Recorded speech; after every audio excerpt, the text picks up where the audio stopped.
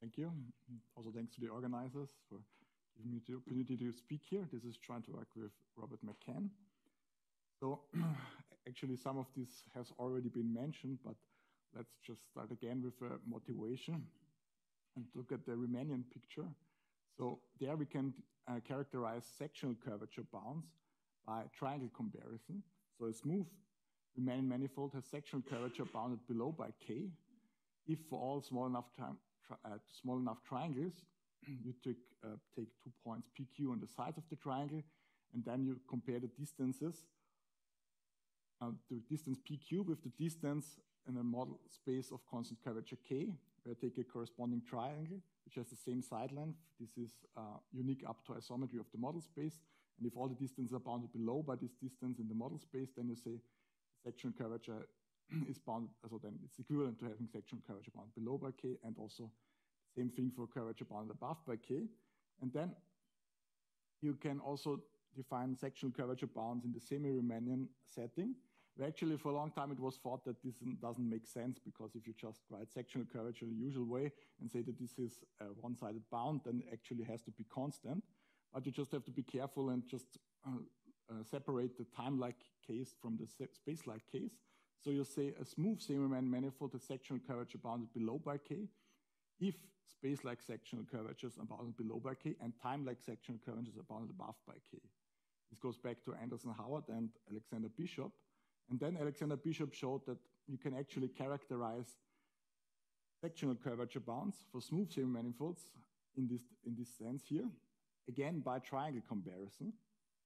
And this works as follows, that you look again for all geodesic triangles small enough, you take 2 points PQ on the sides, and then you look at the sign distance. The sign distance now is the length of the shortest, the unique shortest geodesic connecting them. So it will be positive if they are space-like related, and negative if they are time-like related, and 0 if they're null related.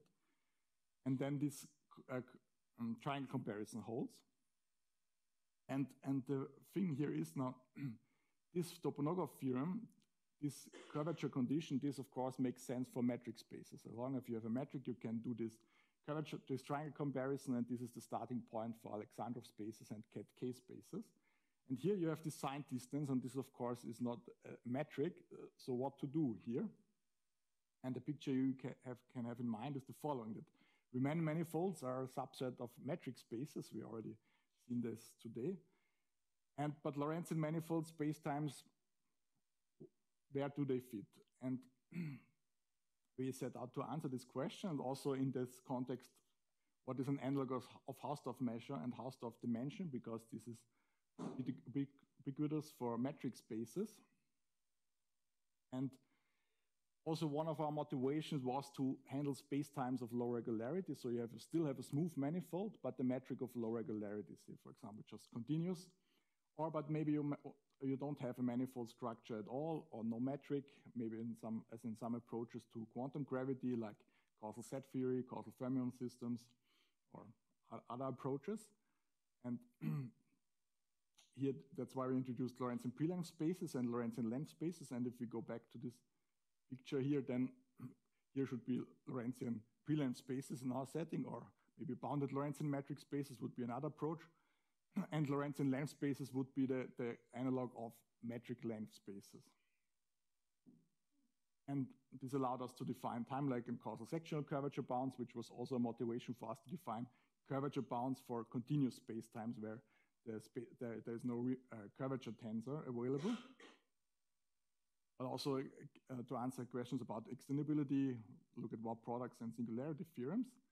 So we already have seen that today, but let me just recall that Lorentzian pre-length space is a set X with a pre-order on X and a transitive relation less contained in lesser equal.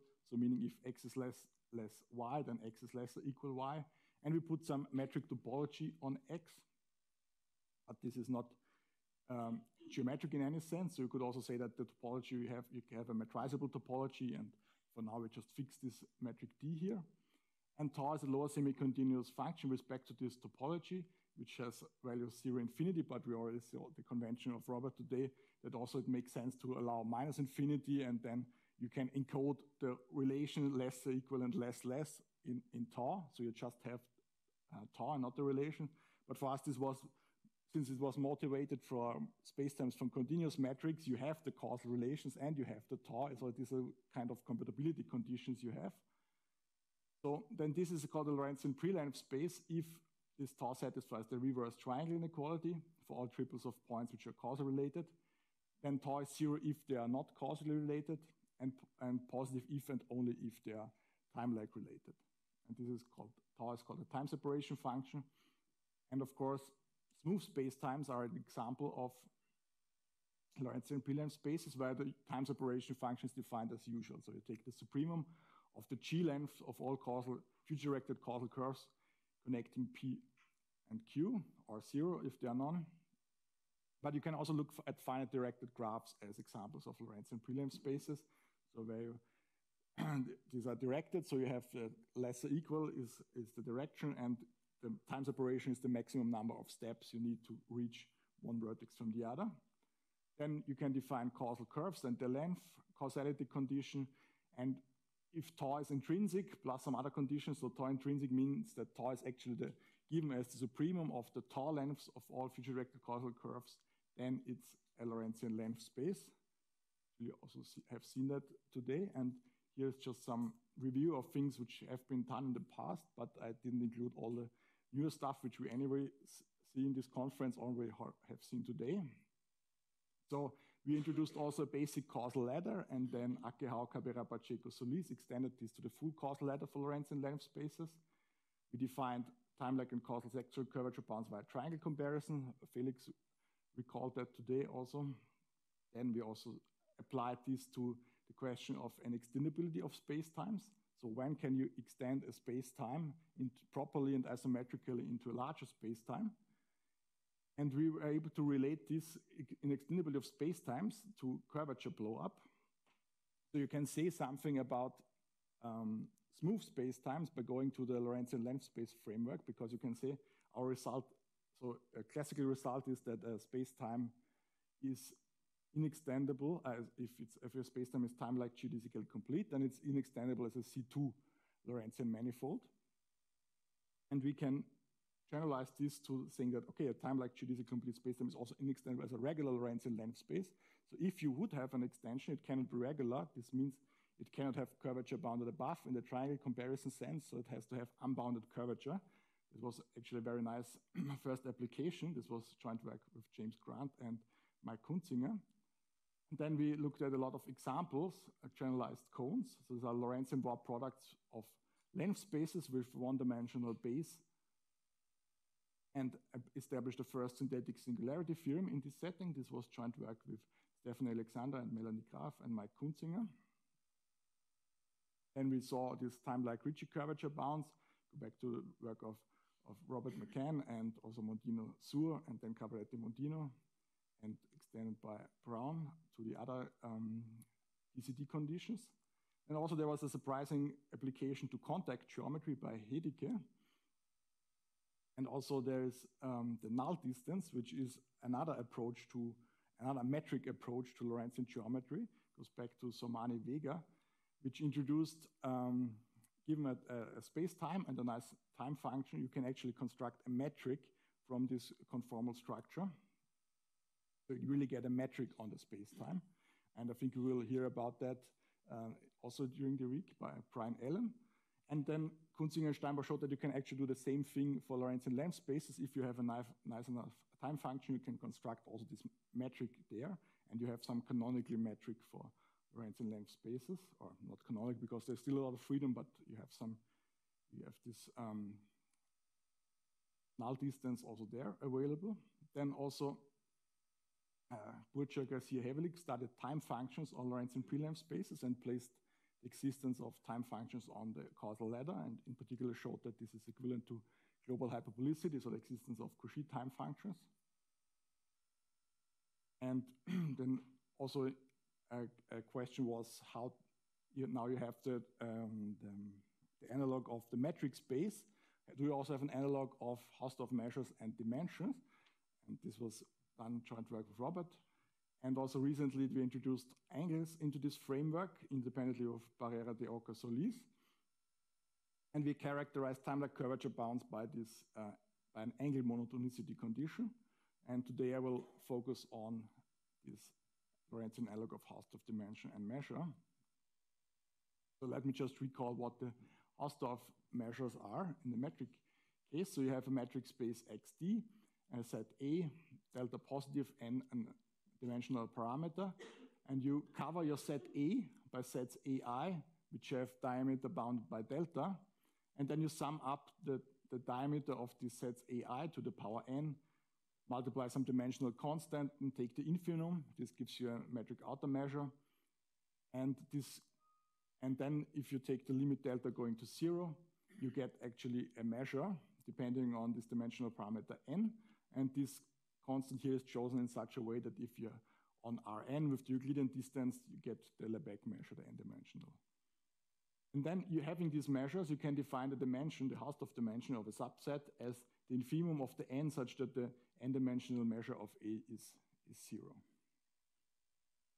Okay, and then some other motivation, since, okay, you can do that for any metric space, so that of course pops up everywhere, but it is a bit particularly important in study of Ricci curvature bounds in Riemannian geometry. So there's this classic result by Giger-Colding, who studied sequences of smooth Riemannian manifolds, which are pointed. So you choose some point Pn and Mn. They are all complete and connected Riemannian manifolds of the same dimension n, and they have Ricci curvature uniformly bounded below. And you assume they converge with respect to a pointed chrome of Hausdorff version to a metric space XDP, which is then a length space. Then only two things can happen.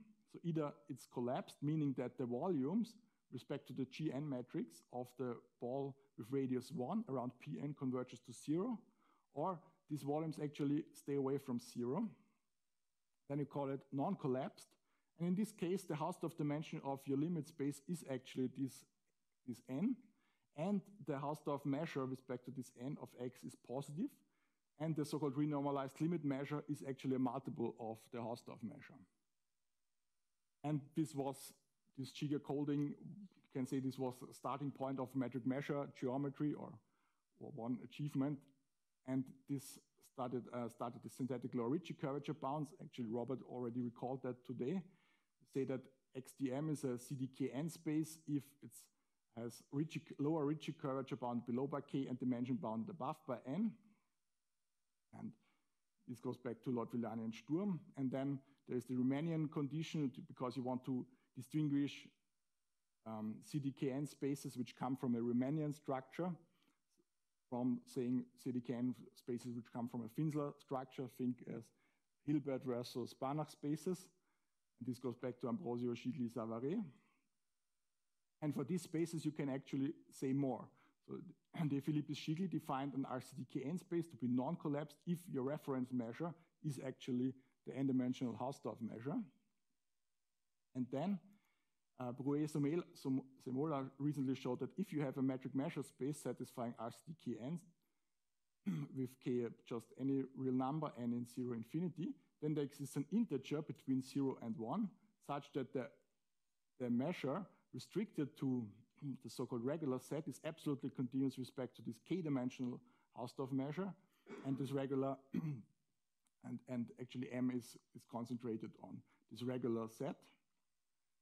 And also there is the Bakry-Emo-Ricci tensor, which we already have seen today, where you add some potential to the Ricci, so the Hessian of V is some potential, and this tensor here. And this amounts to replacing the volume measure by this density times the volume measure. And then, of course, you could also in the non-smooth setting just look at this where you add this density of the n-dimensional Hausdorff measure. And in the Lorentzian case, we now do something very similar. So we take a Lorentzian pre-length space, but actually any set with a relation less or equal and some function tau would do for this construction. And we look at the causal diamonds, JXY, and we assign some content. So we again have an n-dimensional dimensional parameter n, and we assign this causal diamond JXY the content omega n times time separation to the power n, where this omega n is just some, again, some dimensional constant. And this constant is chosen in such a way that if n is an integer greater or equal than 2, then this content is actually the volume of the causal diamond in n-dimensional Minkowski space, which has the same time separation as x and y. And then basically we can do the same construction. We cover a set A by causal diamonds Ji, which now have metric diameter less or equal than delta, and sum up these contents and take the infimum. This again gives a metric outer measure. Taking the sup over delta gives then a measure, which we call the n-dimensional Lorentzian measure. And there is some dependence on the metric of the pre-length space, but it's rather weak. So as long as these diameters go to 0, so if you change the metric and the diameters go to 0 as well, then you get the same measure. But it depends slightly on this metric. And this allows us to define a synthetic dimension as the infimum over n such that the n-dimensional Lorentzian measure of A is finite. And we can make this a bit more precise if we have a better connection between the metric and the distance. So we call x locally d-uniform if tau is a little O of 1 locally. Then A has synthetic dimension n if and only if for all small k less than n and large k larger than n, the little k measure of A is infinity and the large k measure of A is 0. And therefore, then the synthetic dimension of A is just the sup over n such that this is infinite. Okay, so then we can look at 0-dimensional measures and 1-dimensional measures. And we can say something about the connection to the length. So first thing to observe is that if you have a null curve, then the image is actually 0-dimensional. Even though in our definition, causal curves are Lipschitz continuous, hence the Hausdorff dimension of the image is 1, the synthetic dimension is 0. Then if you have a future-directed causal curve and x is strongly causal, we already seen that today as well. This means that the Alexandrov topology generated by the chronological diamonds agrees with the metric topology. Then the one-dimensional measure of the image of the causal curve is actually bounded by the length. And if you have a little bit more, namely that the causal diamonds are closed, as for example happens if x is globally hyperbolic, then actually the one-dimensional measure of the image of the causal curve is the tau length of the curve. Also, countable sets are 0-dimensional and they are measured by the cardinality. So the 0 measure is actually the counting measure. If x is strongly causal, and if you additionally have something which Felix mentioned today, this non-locally time-like isolating, but this would be non-locally null isolating because you want that you always have null-related points, and which in space-time you always have, and in the Lorentzian length space you also have, but if you're general pre-length space, you don't need to have that. So for every point in every neighborhood, you have points which are in the neighborhood which are null related to your point. Then you can actually show that if a subset is countable, then the Lorentzian measure is always 0 for n bigger than 0. And if it's arbitrary, if A is arbitrary, then actually the 0-dimensional measure is the cardinality of A. Okay, and then we can also study linear subspaces of Minkowski spacetime and see that this is these measures are sensitive to the causality of the subspaces. So if you restrict the k-dimensional Lorentzian measure to a linear subspace, linear space-like subspace of algebraic dimension k, then actually this Lorentzian measure is actually a positive multiple of the Hausdorff measure. So in that sense, in space-like directions, it's basically the Hausdorff measure. But linear hypersurfaces have geometric codimension 2. And the precise statement is that you can actually have a splitting. So if you have n-dimensional Minkowski spacetime, and S is a null subspace of algebraic dimension k, which is then, of course, not n, then the synthetic dimension of S is actually k minus 1, so you lose 1 dimension. And the Lorentzian measure splits as follows. So you take a null vector nu in S, and you write S as a space-like subspace R times the span of this null vector, then it splits as a positive multiple of the k minus 1 dimensional Hausdorff measure times the counting measure. And you can see that in the picture here. Yeah. That the metric is degenerate. Yes. Yeah. You can see that as follows.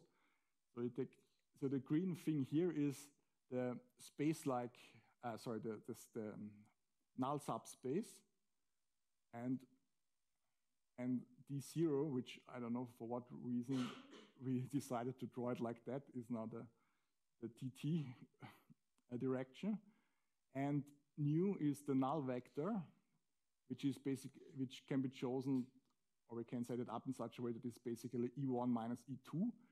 So then we have here this, and we look at delta times V plus T E1 and look at the causal future of this intersected with the causal past of this point here and intersected with S and get this red blob here, which contains a cylinder which is parallel to this null direction of height delta, and the radius is actually proportional to the square root of delta t. And if you now then play around with this different scales, you can actually show that you lose this one dimension as compared to the algebraic dimension. Okay, so now we have these measures for Lorentzian prelim spaces, but what about compatibility to the smooth case? And actually, we can show it's actually compatible even in the non-smooth case, as long as you have a continuous spacetime, which is strongly causal and causally plane, so meaning that the causal structure is not too degenerate, you have no causal bubbles, which has topological dimension n. Then actually the n-dimensional Lorentzian measure is actually the volume measure.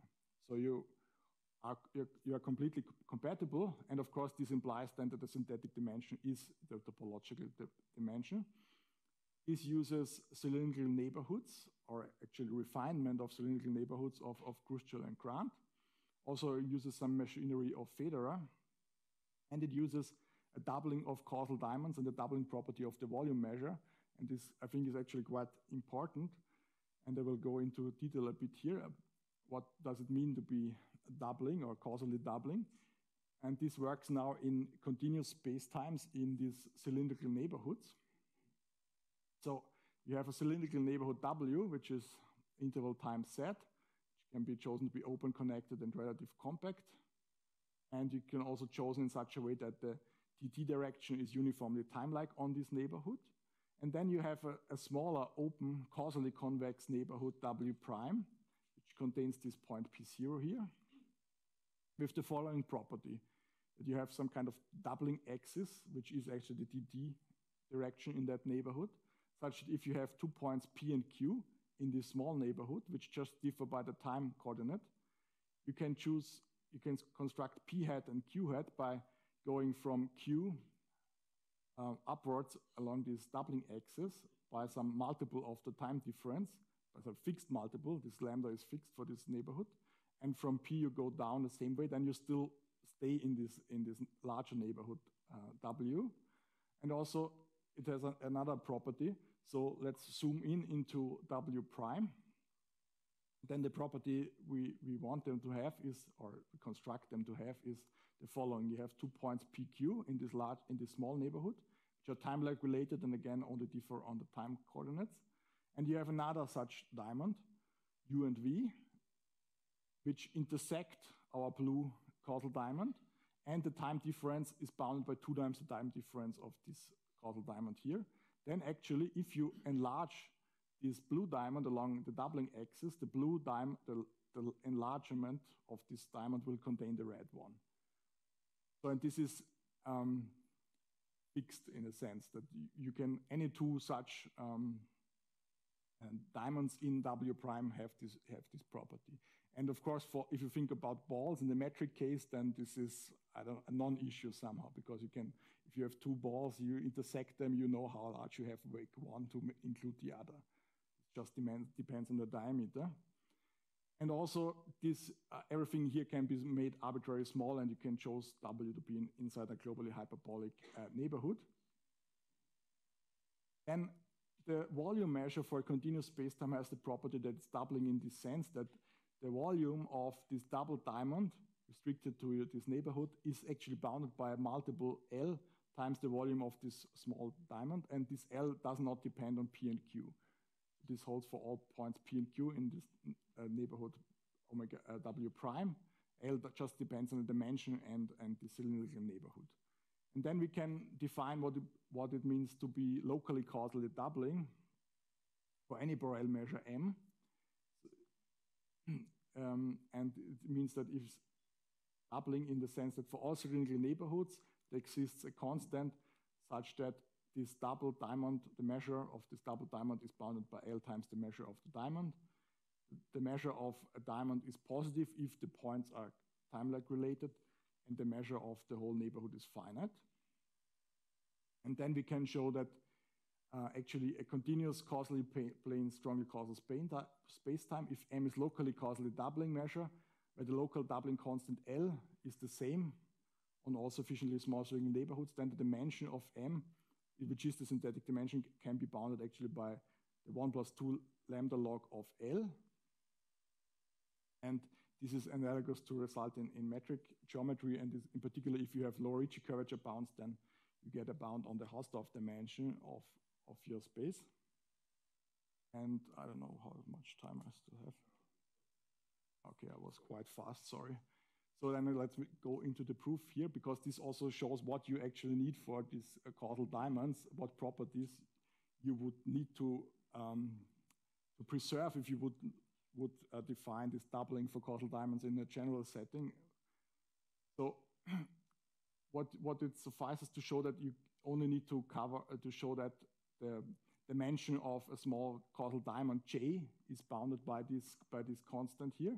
So and set kappa to the 1 plus 2 lambda log of L and in the cylindrical neighborhood. And then you can show that there is actually a maximally Xi separated set of causal diamonds. That means the following, that the vertices lie in some small neighborhood, W prime, which is again inside the cylindrical neighborhood. The time difference is T Xi. And for all the diamonds in this family, which are for all two different diamonds in this family, you either have that the different vertices are not causally related, or the time difference is large. And you can also assume that they all intersect J. So again, this 0.3 would be a non-issue in metric geometry, because there, if you two balls intersect, you have some notion on the distance of the midpoints. But if if you have two vertices of the causal diamonds be causally related, this doesn't give you any information on the time separation. And this is set up in such a way that the metric diameter is actually bounded by Xi of the Ji's and also their doubling. Also, you have that the tau's are bounded below by Xi and bounded above by Xi, because in these coordinates you can estimate this very well. And now there's a crucial property that these Ji's, they are disjoint. So if they are like this maximally separated, then they have to be disjoint. And if you double them, you can actually cover the whole causal diamond J. Also, by just looking at the ratios of so if you have the doubling property, then you can only not just double them, but you do it iteratively and get some ratio of these measures. And so you can show that actually the measure of the Ji's is bounded below by tau to the kappa in terms of some constant. And then you can show the following. So you know that the measure of the whole neighborhood is finite. All of this is contained in the neighborhood. They are disjoint, so you can go over to the sum here.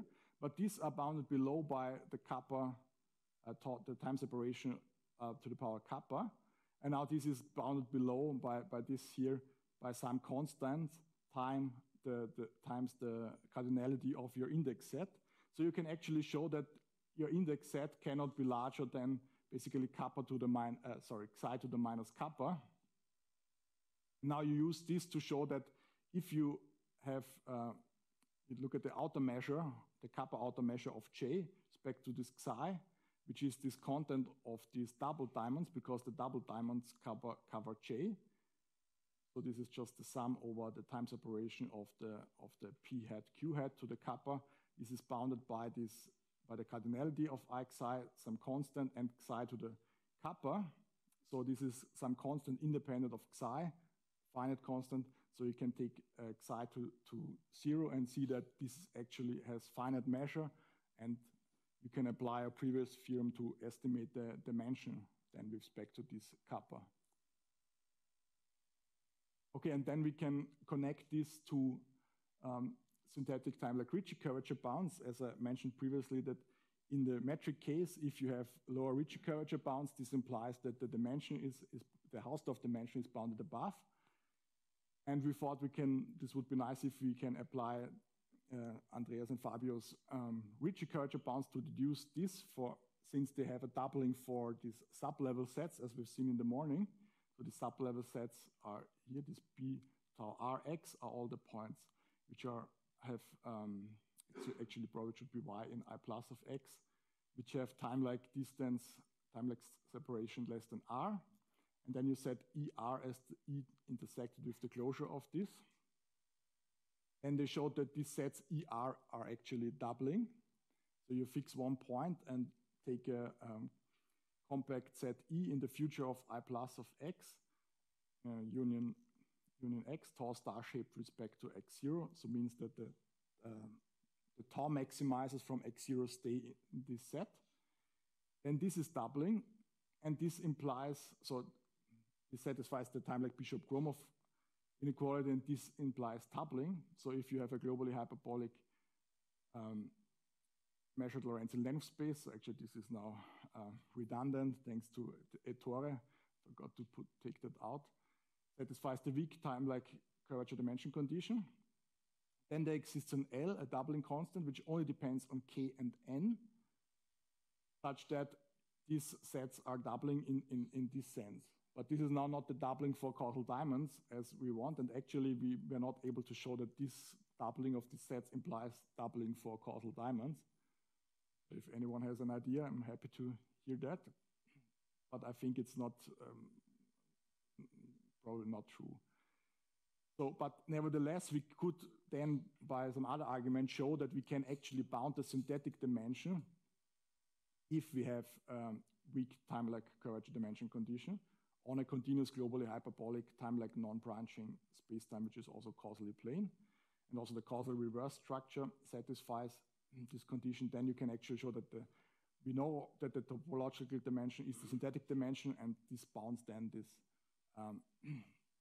dimension by this n. So this n is really, so this gives some indication that this really is an upper bound on the dimension as expected.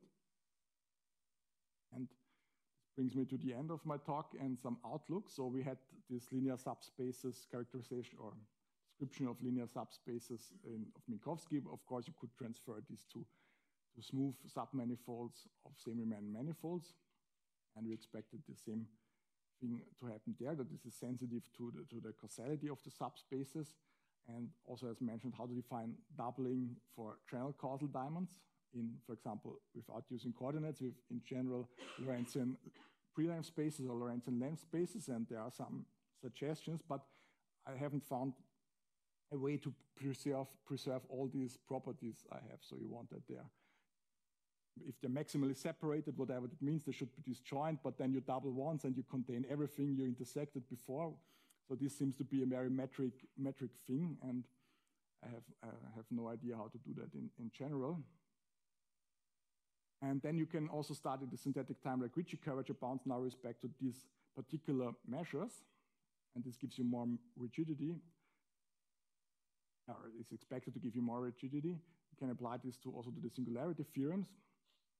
And also, as mentioned, there is this Sämann-Weger null distance, and I expect that there's also some relation to a Hausdorff measure and dimension induced by this null distance. Of course, there you have more freedom using the choosing the time function, and it depends on the conformal class and not just the metric. So, but I guess there should be some relation. And then also you could study acausal sets or level sets of time functions and restrict the one-dimensional measures there, and hope that you get a metric on these level sets. Okay, thank you very much, and here are some references.